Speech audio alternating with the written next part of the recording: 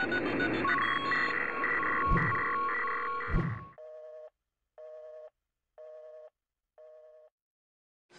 evening, Hakology.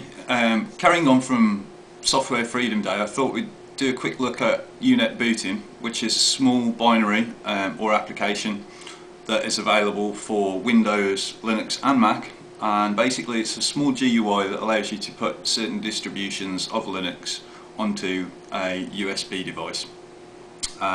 It's a GUI, so it's pretty easy. Just make sure you've got your settings correct and click OK. We're going to do a quick video demonstration of this, and basically it allows you to run Linux as a live CD or as an installer. Saves on DVDs, saves on CDs, very small and very simple to get the ISO on there. In the past, before this tool existed, it was very awkward to get Linux ISOs onto USB devices. This greatly simplifies the process. So as with before, it was quite easy to completely screw up your USB stick or make it unusable, unformattable, unreadable, completely corrupt. Unetbootin is a nice, quick, straightforward way to get your Linux ISOs onto USB and give them a try. So if you're thinking about using Linux, this is a great tool to start looking at all the distributions that are available to you.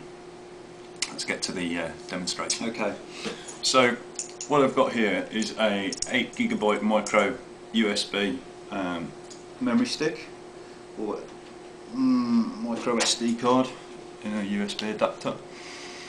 So what I'm going to do is run Unetbootin, which is here.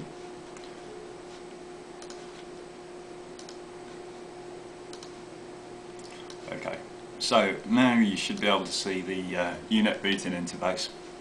Basically, these drop-down lists here allow you to select the distribution. So for this one, I'm just going to choose Ubuntu, and I'm going to choose the latest version, which is the 12.04, and I want the 32-bit install. So we just go for the standard live edition. Here you can add a custom ISO image, so say you downloaded an ISO image of Linux from a different website, you can browse to it by clicking this button. And here it allows you to either burn the image to a removable hard disk or a USB drive. Always make sure that these selections are correct here. If you for some reason manage to choose a physical disk, for instance your C drive, you stand the chance of overwriting data that may be critical to your machine. So don't blame me if you do this wrong. Always ensure that you have the USB drive selected and the correct drive as well. So we've selected the distributions Ubuntu 12.04 Live, and we're going to burn it onto a USB drive which is inserted in the PC to the F drive, and once I'm happy with all the settings in here, just click OK.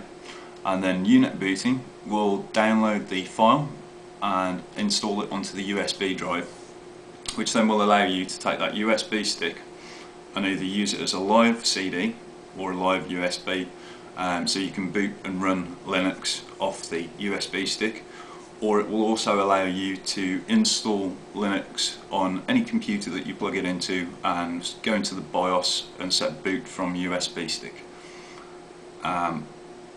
This is a really cool way to install Linux because it saves on DVDs, it saves on CDs.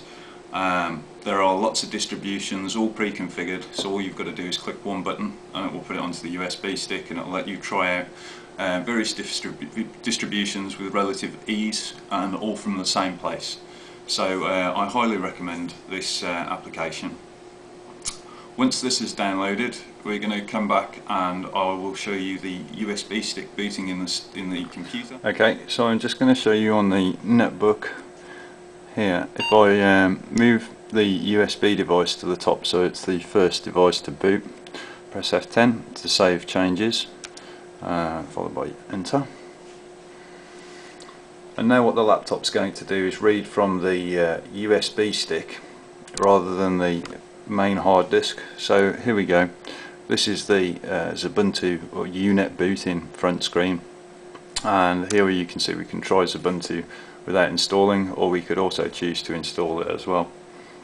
So I'm just going to let this boot and show you it all works perfectly well, and that it's running from the USB stick. And there you go, we're running from the USB stick.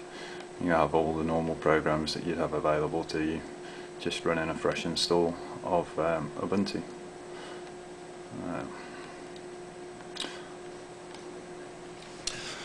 So Hakology, that was Unetbootin in a nutshell. I hope you've enjoyed this episode. We'll be moving on and getting our hands dirty with some command line stuff in the future or near episodes. As always, have fun hacking, and we should be back really soon. Peace.